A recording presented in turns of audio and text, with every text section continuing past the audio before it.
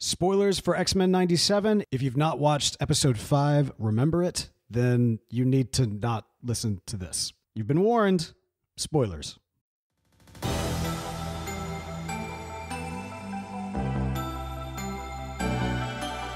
Okay, hey everybody, it's Poe here. Man, I gotta process that. Wow. So, let's just acknowledge the obvious. X-Men 97 has been incredible, and it's wonderful to see how they've brought in a lot of aspects of the comics that have occurred over the last several decades into the series in such a short amount of time.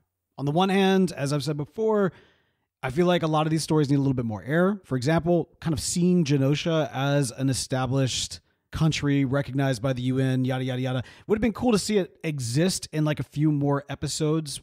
But at the same time, they were so effective at communicating so much about this place in such a short amount of time that the impact of the terrorist attack was so much about this episode. Like, it's a bold story to tell in the modern context. That's the extent of it, I'll say. I'll just say it's a very bold story to tell in the modern context. But that's X-Men. X-Men has always leaned into current events and the zeitgeist, and not exactly in not controversial ways. The entirety of the technovirus, what Nate, aka Cable, was born with, if I'm not mistaken, was created as an analog for the AIDS pandemic, and how that impacted marginalized groups more so than others. So the same thing with mutants here in the X-Men. Anyway, you get my point, right? Like, this is textbook X-Men. So there's that. There's the Rogue Magneto thing, which I'm probably going to do an entire separate video on. But the main reason I wanted to kind of get on here and just process kind of out loud for a second is because, like, Gambit was like my hero growing up. Growing up, I was super into Spider-Man and the X-Men because of the cartoons. Like, those were, to me, much higher tier than Batman the Animated Series. And I get that that's blasphemy for some people, so I apologize, but I'm just telling you me, right? Like, for me, the Spider-Man and the X-Men cartoons were like my superhero cartoons and really my introduction into superherodom. And while there were aspects of who Spider-Man was as a person that connected with me, being kind of this young geek, can't quite get it all together as he's trying to figure out everything, there was a cultural representation, even in a flawed, over-the-top, campy way, that we saw in the characters of Rogue and Gambit for someone born in the South that you didn't really see in popular culture. Like, typically whenever somebody is introduced into a movie or a television show, if they have a Southern accent, that's supposed to be code for the audience to assume they're the bad guy. Like, oh, this person is backwards, stupid, racist, whatever it may be. As if those traits don't exist regardless of where you are and regardless of your accent. And so to have these two characters of Rogue and Gambit, I'm sorry, I'm getting a little emotional actually, be Southern representation in superherodom was fantastic and completely against the common narrative that still persists about the Southern character archetype in pop culture. Like, I remember very specifically in the X-Men films when Rogue, they kind of retconned her backstory and kind of gave her more of a specific physical city of origin, which was Meridian, Mississippi. That's where I grew up. I grew up in Meridian, Mississippi. And like that hit. Like, I stood up in the movie theater and cheered when that happened. And I get that, like, part of the reason they probably plucked that city out is because there's a sense of it, from Nowheresville, Mississippi, but we're from Nowheresville, Mississippi. A lot of us are from Nowheresville, wherever, you know what I mean? But then there's Gambit. And while I spent most of my childhood in Meridian, Mississippi, my family is largely from Louisiana. New Orleans holds a very special place to me, Baton Rouge as well. And so much of the food and culture, and especially, like, I just always associate the best memories and the best times of my life with Louisiana and with my family there. And then on top of that, like, his name is Remy LeBeau. So, obviously I introduced myself on the most of the videos. My name is Beau. It's not spelled B-O. It's spelled B-E-A-U because of the Cajun influence of my name.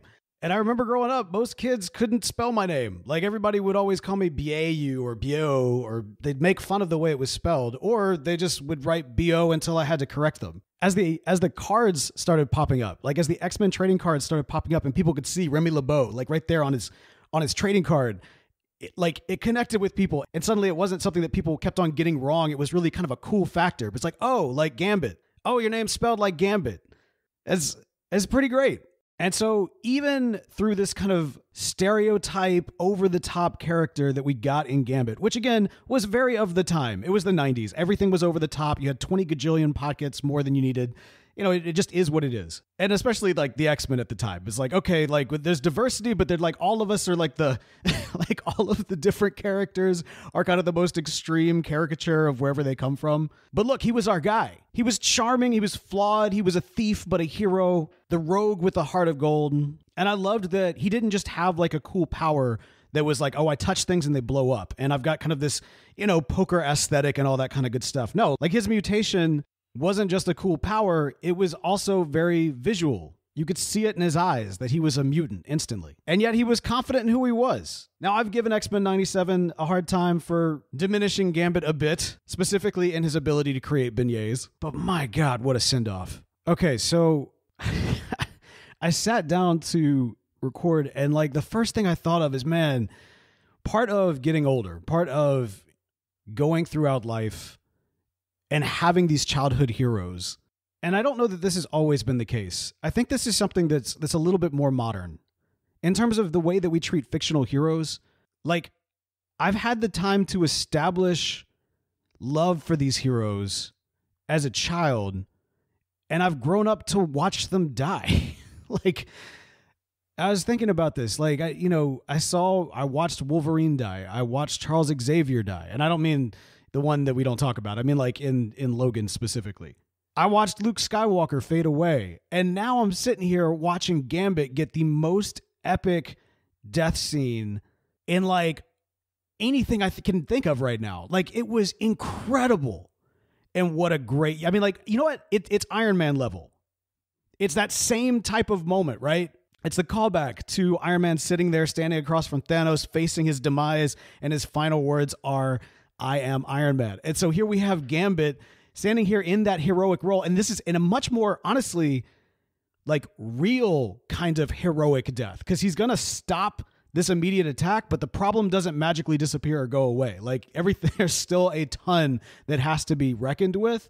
And so in the greater scheme of things, this is almost like a little tiny drop, except that drop creates ripples that protects those that still survive to fight the good fight, to live on. And it's such an incredible heroic death. And it's all wrapped around this moment as he's stabbed. And you think for a brief moment, okay, well, that's not a fatal stab. He might get it. And then you realize his power set, and the name is Gambit. Remember it. Now, this is X-Men. This is the comics. And if this episode is any indication, they're likely bringing in a lot of Krakoa-based storylines in here. So does that mean Gambit may return? Possibly. Probably. I'd be shocked if he doesn't. I'll just say that. But regardless, this episode really impacted me. And I'm sitting here with tears in my eyes watching Rogue hold Gambit's body, and all they ever wanted to do was touch each other. And finally here, holding his lifeless body, she can literally touch him, but she can't feel him anymore. Oh, this was the best episode. This was the best episode of television I've seen in quite some time. My only critique of it is that I wish this could have been more of like a 3-episode arc as opposed to squashed into one episode, but I can't even be that upset with it because they accomplished so much in so little a time. Oh man. All right. Well, there you go. Those just some quick thoughts. Like I said, this isn't really even a full review. I doubt this will even have the full kind of editing that I normally do for the video, just because I want to get this out. I am going to put out another video sooner rather than later talking about kind of the Rogue Gambit Magneto and unpacking the Rogue Con, aka the Retcon, aka the Rogue 2, Me Too. There's a lot going on there. But anyway, that's coming. But for now, I don't know. I'm going to have to find some fuchsia or something like that to wear just in honor, because my goodness, the name is Gambit. And we will definitely remember it. What'd you think of this episode? I'd love to talk more about it. How did these how did some of these big swings hit you? Put it in the comments. Let's talk about it.